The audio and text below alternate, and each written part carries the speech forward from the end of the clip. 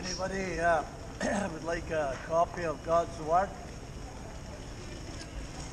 New Testament in its entirety is offered freely to you here this afternoon.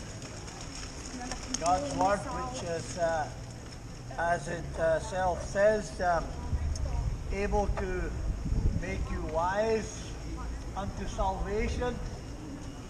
A salvation that is to be found in our Lord Jesus Christ, whom we come to declare amongst you once again here this afternoon. You'd like a copy of God's Word, freely offered, no obligation to you, yours only and simply for the taking.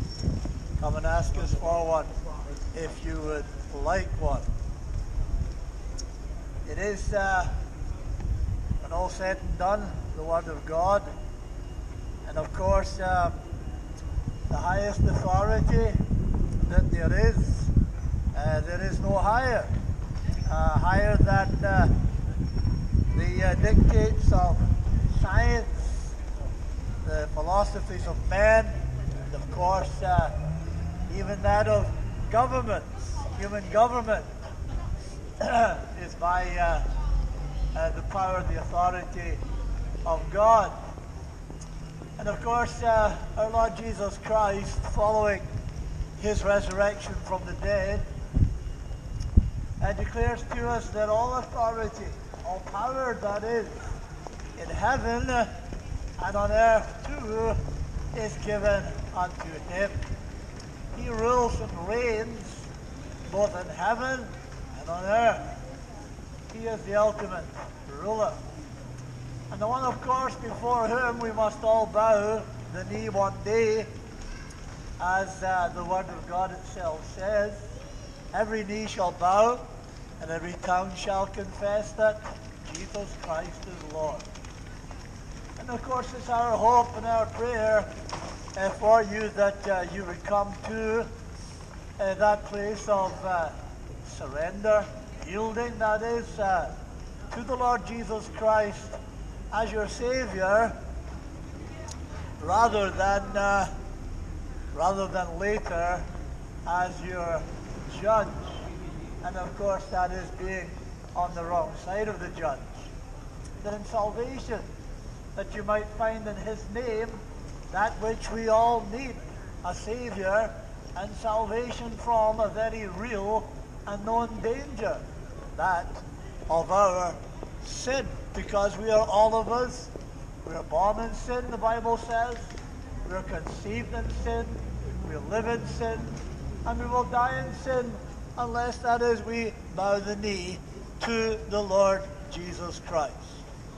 So we bid you this afternoon to raise the white flag, to surrender, to bow to King Jesus, in order that you might be saved. Reading is from John's Gospel, chapter 1 and verse 18 this afternoon. For you, no man hath seen God at any time. No man can see God and live.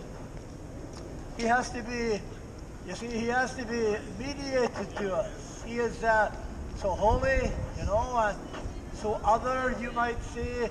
He's incompatible God, and we are sinners, you know. So for you, a sinful human being, you know, to see God, that would directly, that would be to our destruction to the utmost.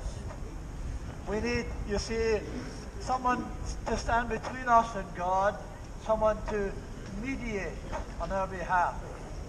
And of course, that someone, that person, is Jesus Christ. No man has seen God at any time. The only begotten Son, which is in the bosom of the Father, he hath declared him. That's what the Father sent the Son for. You see, the Bible, it makes it clear and plain. And, well, another reason why we, when we come to you, we offer you copies of God's Word, God's Holy Book, because that's the only place, you see, where God reveals himself, you know, in his character and being. And you can have all kinds of fanciful ideas about God, and people do it, you know. Some people, you know, it's a flight of imagination.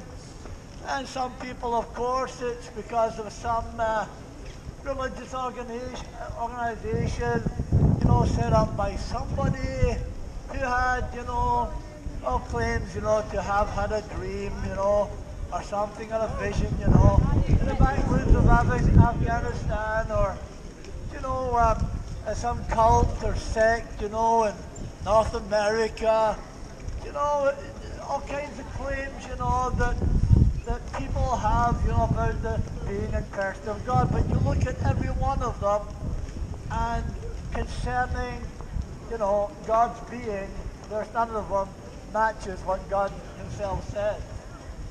And he has revealed himself in the Bible, whether you can understand this or not, because I don't think anybody can really, you know, get their head around it completely. I mean, if you could, well, then I think, you know, you've be God yourself.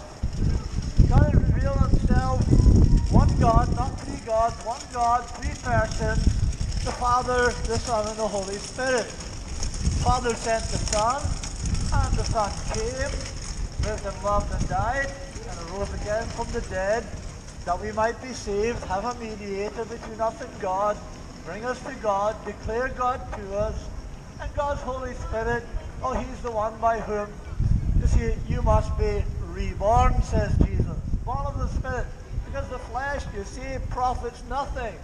In our natural fleshly condition, you know, we never get beyond, you know, thinking, you know, what shall I eat, what shall I wear, you know, no thought of God in our lives at all, not until we've been reborn. Might be religious, but that's not the same thing. That's the flesh. So you see, Jesus Christ sent by his Father into the world, you know, to declare God, you see, because, well, he's the second person of the blessed and holy Trinity. There's nobody who knows the Father like the Son. And he's the one, you see, who can, well, declare him, express him, you know, explain him if you like, bring us to a knowledge, a real true knowledge of God. And of course, to know God, Jesus says, and to know him whom he sent, that is Jesus himself, well, that is eternal life, a knowing of God. Knowing God, that is, in a covenant relationship. A covenant relationship, you know, of them. That is, you know, a love, you know, loving God, being loved by God, and reciprocating that love. That is why Jesus Christ, the Son of God, came. And that's what he accomplished, you see, in his coming, in his living that blameless life, that life that you want to have lived but don't and can't. And of course, also, you know, not only dying on that cross, paying the price for our sin, because, oh, somebody has to pay the price, you know. If Jesus doesn't pay it, then, well, then you have to pay it in full yourself. And you can't afford that, you know. So you'll never get out of jail at all. But the gospel, you see, is your, if you like, to put it in human terms, it's you get out of jail free card, you know. Jesus, he paid the price in full.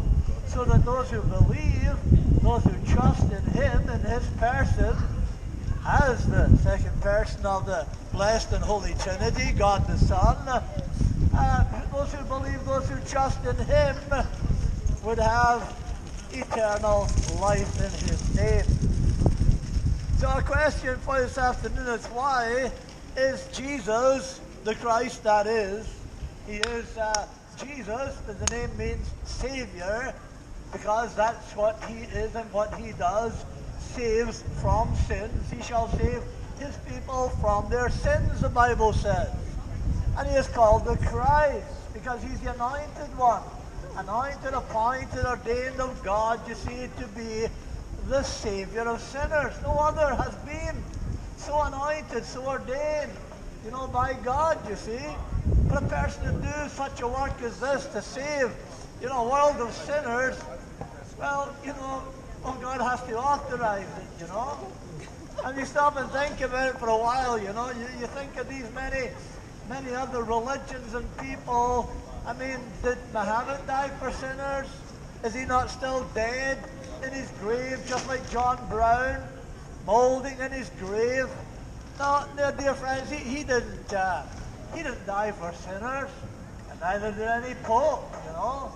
Only one person who did that and rose again from the dead, defeated death, and that's Jesus, the Christ, the anointed, appointed one.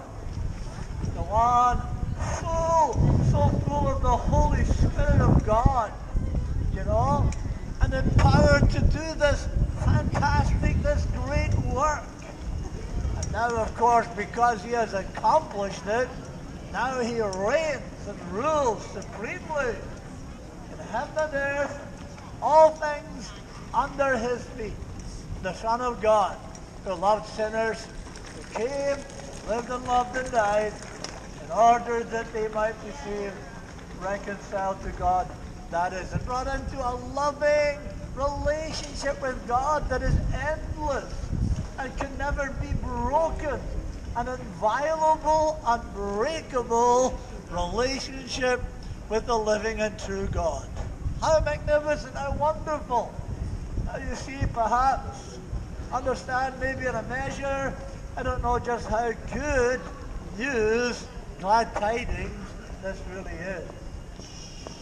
The question this afternoon is, why is he the Son of God, Jesus the Christ? Why is he called the only begotten Son? Since, well, you know, we who are believers, you know, we are called the children of God. So what's the difference? Well, you see, you got to understand first and foremost, you're not a child of God until you've received, until you've believed on the Lord Jesus Christ. Some people, you know, they go about with the ideas and misunderstanding. You know, they think to themselves that, well, we're all children of God, aren't we? Because God made us all, so we're his offspring, so we must all be children of God. Not so, my friends. The Bible says to as many, not everybody, but to as many as received him, Jesus, to those who believed in his name, he gave the right, the power, the authority, that is, to be called the children of God. So only a person has believed, truly believed with a true and living faith, believed on Jesus Christ, it is only then they become children of God. So what's the difference? What's the distinction? Why is he called the only begotten Son, since everybody who believes in him is also called a child of God? Well, you have to understand that Jesus Christ is he's the, you might say the special one. Not Mr. Marino, but Jesus Christ is the special one. He is the natural, he is the eternal Son of God. You see, he is God. He is God himself. Now, some of my Muslim friends, you know, they have a difficulty with it. They say, well, you know, where in the Bible does Jesus Christ say that he is God? Well, it's all over the place, you know. But you have to use, you know, your reason. You have to read the Word of God with understanding, you know, and, well, with God's help himself, you know. But the Bible does say, you see, he was God manifest in the flesh. Again and again, he uses the term concerning himself. He says, I am the bread of life. I am the light of the world. And he's referring to a phrase used by God himself back in the Old Testament of the Bible, the book of Exodus, where God says, I am who I am. What Jesus is actually saying is that he is God. He's the second person of the Holy Trinity. He's the Son of God and God the Son. And you see, he's the eternal Son of God. Just like, you know, the question people ask sometimes, well, who made God? Well, the answer is nobody made God. He's eternal, everlasting. He always was, and always is, and always shall be. And so too, the only begotten Son of God. He's the eternal Son of God. He didn't become the Son of God. He always was the Son of God. Always, eternally, always will be, right? All throughout all the ages of eternity, he will be the Son of God, the eternal Son of God. And then, of course, well, he's a natural son, you know. He's a natural Son of God. What I mean by that is, you know, that we have to be adopted, you know. God adopts his children. But the Son of God, but Jesus Christ, he is, you know, he is a natural son, sent by his Father into the world, you know, to do the business of our salvation, to accomplish salvation for us, so that we could become children of God. By adoption, that is. God adopts his children, you see. Now, you know, I'm sure, as well as I do, what happens in society. If you want to adopt a child, I adopted two, don't you know? And of course, we had to go through a legal process, you know. You couldn't just wish it on yourself or the children concerned. You know, there had to be authority. There has to be the authority of the parents to begin with. I mean, if I didn't want those children to be mine, well then, you know, they wouldn't be mine. You know, I had to desire them to be mine. And then, of course, go through all the process in which they legally become my children. But here's the thing, dear friends, you see, God is the parent, if you like. He's the Father, you know, and he chooses. He chooses, not you, not the children themselves. He chooses who will be his children. So you see, the choice is not down to you or I, the choice is down to God. And of course, if you read some more of the Bible, you'll find that salvation, the very written source of it, you know, is God's election process that took place before he created the universe. God chose himself a people, you know, a certain number of people. He chose himself a church. He chose those whom he would adopt to be his children. So you see, that's the difference. Jesus Christ, he is the, if you like, the natural Son of God, and we are adopted children. And God, you see, was able to adopt us because of his grace. Through his grace, you see, his loving kindness, his great mercy. There was no pressure on God, no necessity, no requirement.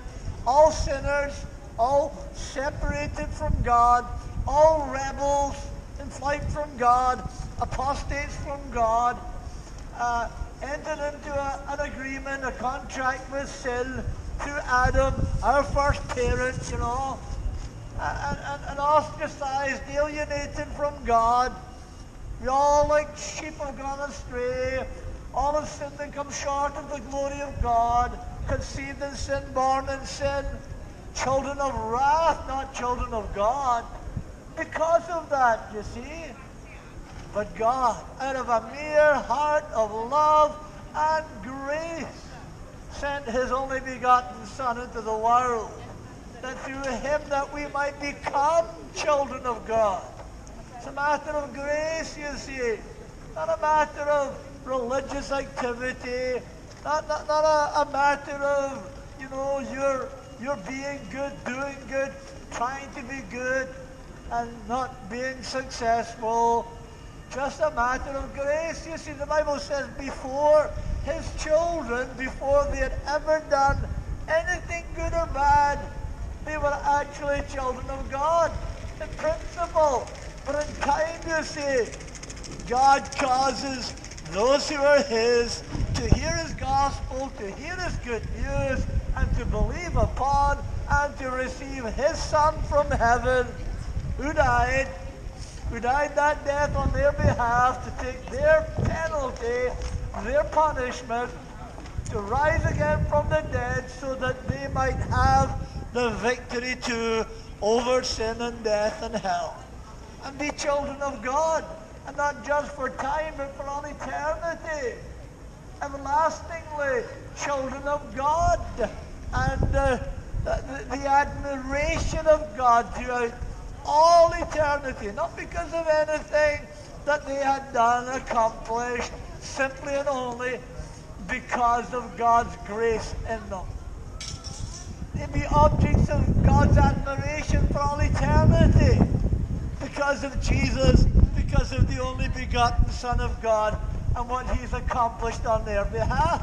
But of course, if you do not become a child of God, if you do not repent, if you do not believe the gospel, the good news, if you do not believe in the only begotten Son, the Son of the Father, well then, well, the end's a very sad one, I have to tell you. You be not an object of God's admiration, but an object of God's wrath for all eternity. You see, the Bible tells us that's the state of humankind.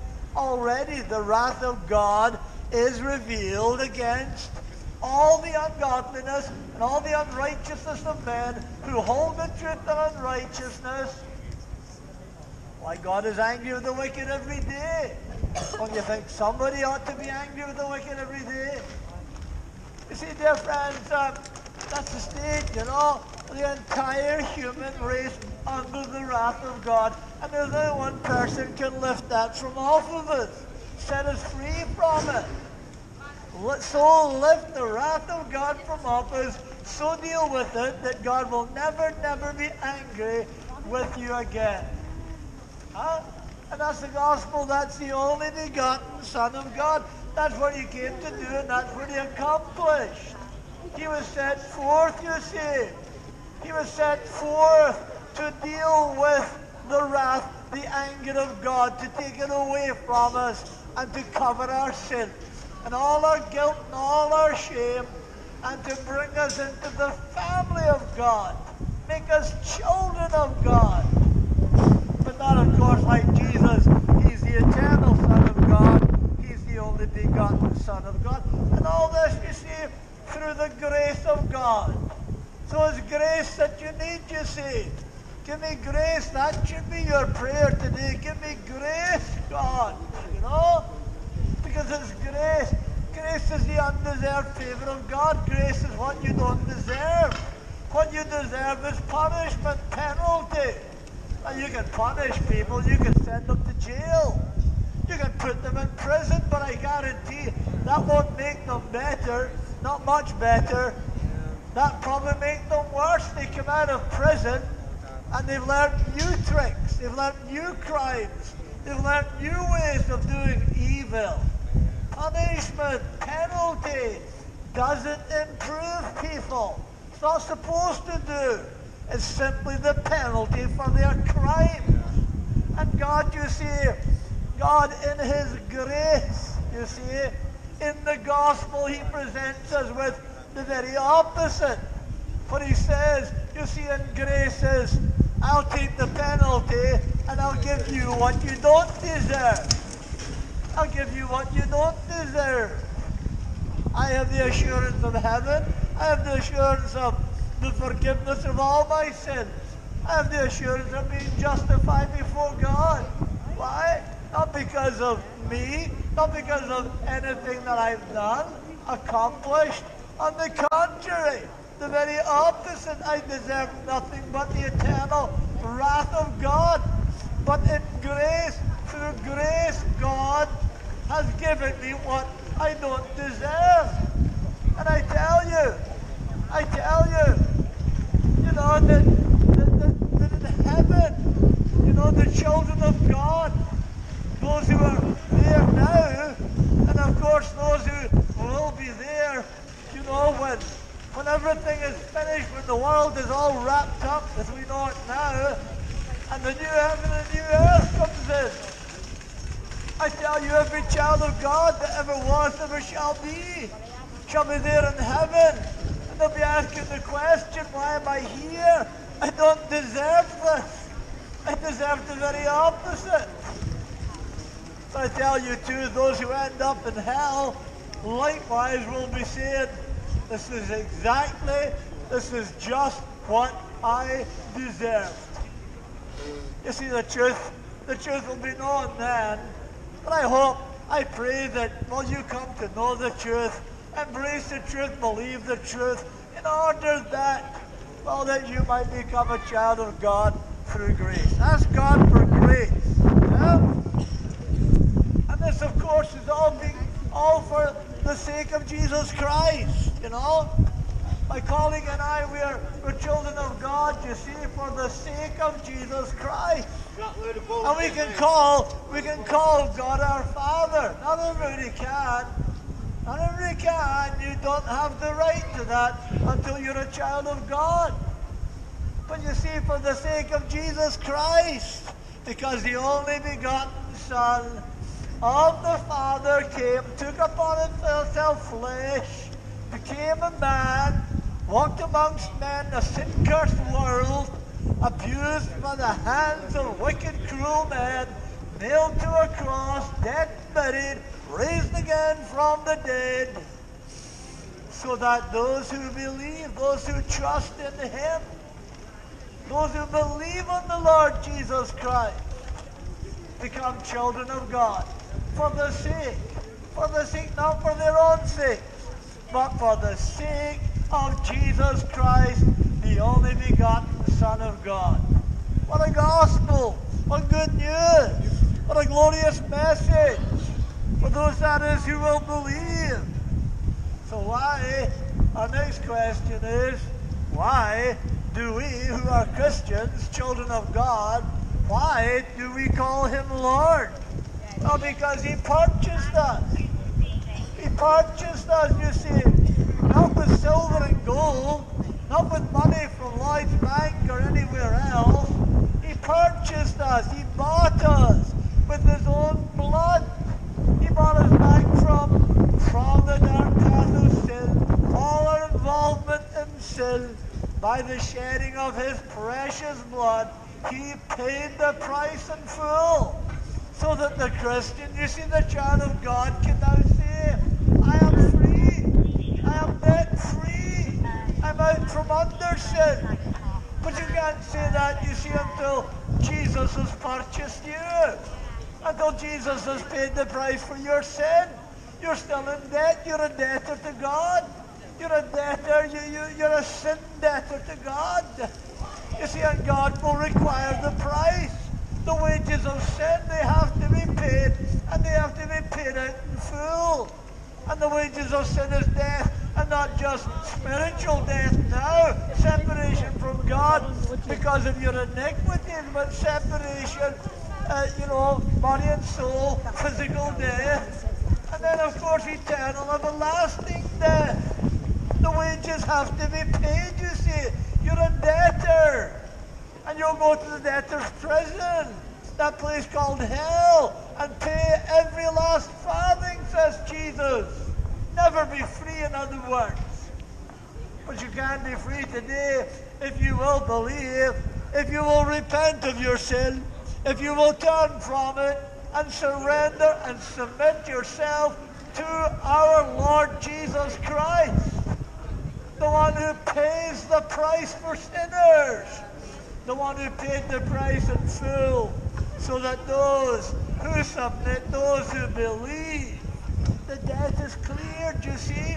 All the red ink from the pages obliterated, and the writing is there on the opposite page in blue, justified, paid in full,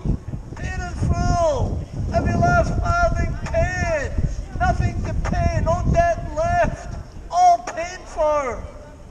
My sin. So that's why I call him Lord. He's my Lord, because he purchased me. He bought me with his own precious blood. He redeemed me from slavery. You see, dear friends, we're all under sin. Some people live with this illusion, delusion, that Mr. Wilberforce back in the day brought an end to slavery. No, he did not. He did not. He did a great work, and he ended some slavery, But the truth of the matter is we're all born into slavery, every one of us. Conceived in sin, born in sin, under sin, under your slave master, until by the blood of God's Son, Jesus Christ, your slave master is put to death, and nobody else can kill him. Nobody else can slay your master, your slave master. Only Jesus, by his death, can liberate you, can set you free from your slavery. You're a slave to sin, admit it. Come on, admit it. You have to do the thing. You can do no other until Christ sets you free. You can do no other but sin. Nobody holds a gun to your head. Nobody holds a knife to your heart saying, fornicate, get drunk, blaspheme God's name. No, nobody forces you to sin. You do it freely, willingly. Because you're under sin. You're under the compulsion of sin. You have to do the thing. You cannot keep it in. One of the descriptions the Bible gives us of the natural man, woman, is that they're incontinent. It's like when you're incontinent, you can't keep it in and you've got to do something to keep it in. Well, your sin, you see, you can't keep it in. You have to express it some way or another, in some fashion, because it's part of you. And only Jesus Christ can set you free. Only he can redeem you. Only he can pay the redemption price, and buy you back. Remember the old pawn shops? Some of you who are older, if you were short of a bob or two, you could go to the pawn shop and you could flog something. And so many days later, you could redeem the item. You could buy it back again. Well, Jesus, my Lord, you see, he redeemed me. He bought me. He bought me back. He bought me for himself to bring me to God. And of course, he's redeemed me body and soul. Every part I belong to him. My body's not my own. My soul's not my own. It belongs to Jesus. So that's why I call him Lord. He's the one who rules and governs me by his word. He's redeemed me from sin, from the power of evil, the devil, And the one who holds men and women, the Bible says, in his snare, captive to him to do his bidding, to do his business, He's the great deceiver. That's his greatest tool, He's the inventor. He's the ultimate inventor of something like evolution. Because he's a liar from the beginning, you see. Deception, deception, deception, deception. And of course, you're easy meat for him. Why? Because, you've got a deceitful heart that's desperately wicked, you see. And a deceitful heart will always gravitate towards that which is deceitful. So Satan, the devil, comes to you with a lie, and of course you believe it. And you don't only believe it, but you live out of it. You can do no other because you're held in his snare. And the only person who can break that snare is the only begotten Son of God. That's what he came for, you see, to set the captive free, he said. Has he set you free? Are you a free man, a free woman yet?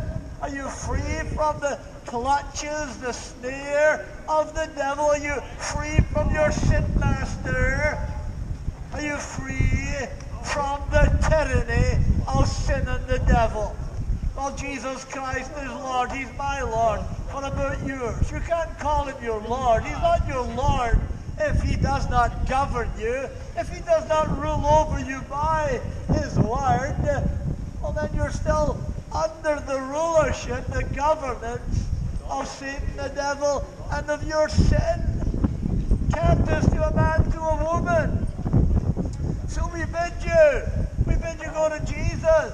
The Son of God who loved sinners and gave himself for them, that he might be your Lord, so that you bow the knee to him even today.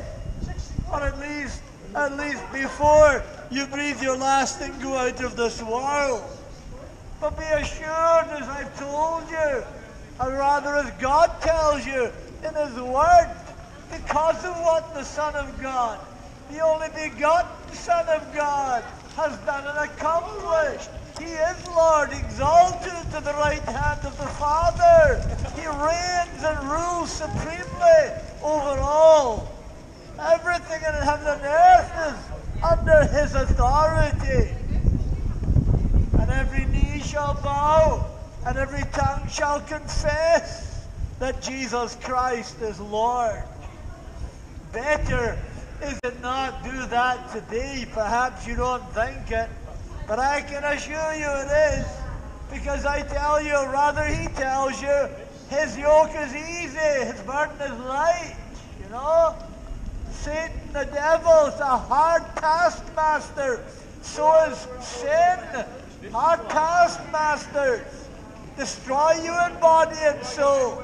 Jesus heal you in body and soul.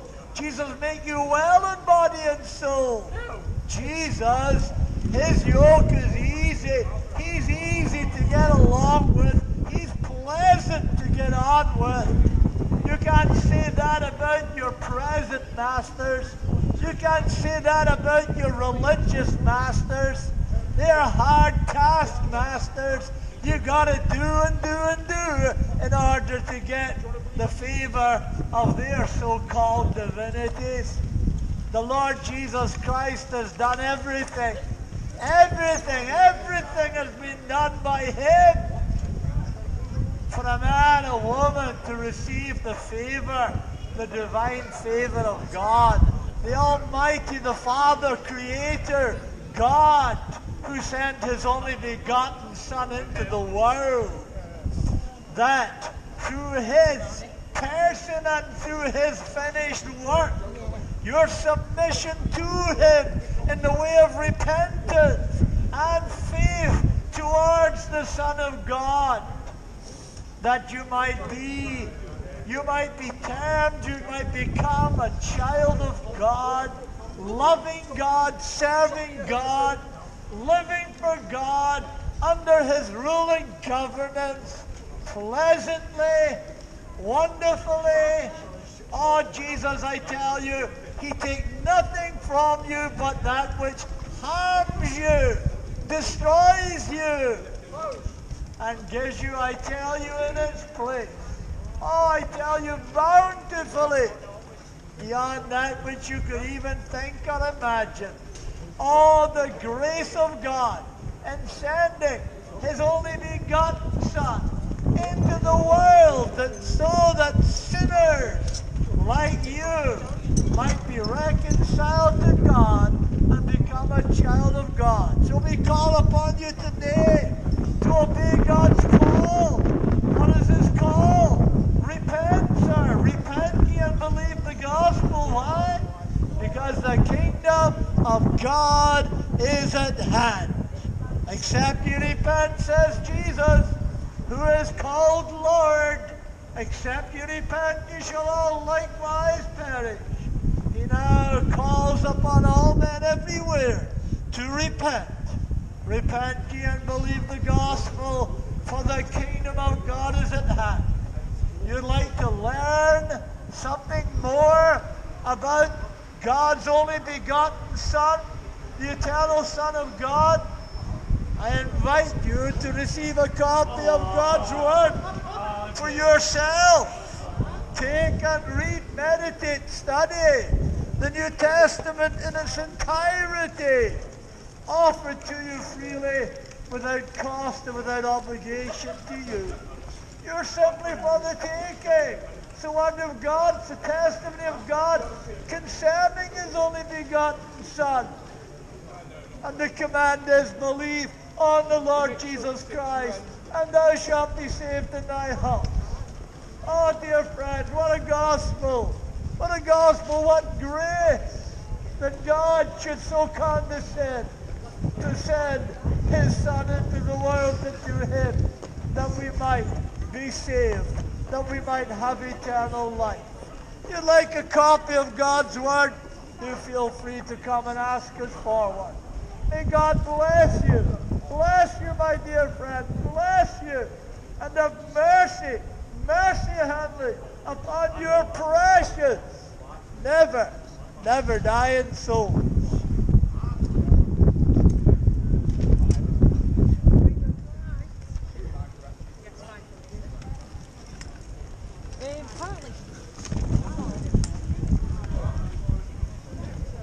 Don't know if it's colder up there or down here. It's cold wherever you go. It's cold wherever.